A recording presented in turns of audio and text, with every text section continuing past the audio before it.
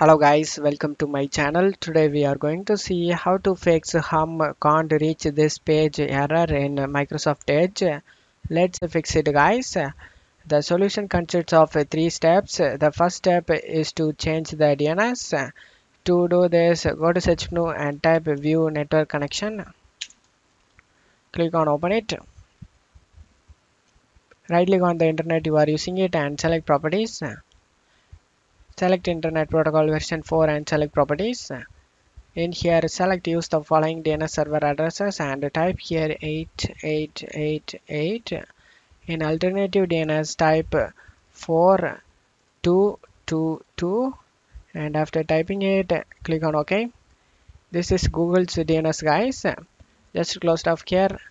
And the second step is to flash the DNS using CMD. To do this, go to search menu and type CMD. Right click on the command prompt and select run as administrator and select yes. Now you just need to check my video description for this command used in my video. Copy and paste it one by one. Press enter. After finishing both commands, you just need to close it off here. Let's move on to the third step guys. The third step is to disable proxy. To do this, go to search menu and type internet option. Click on open it. Select the connections tab and select LAN settings.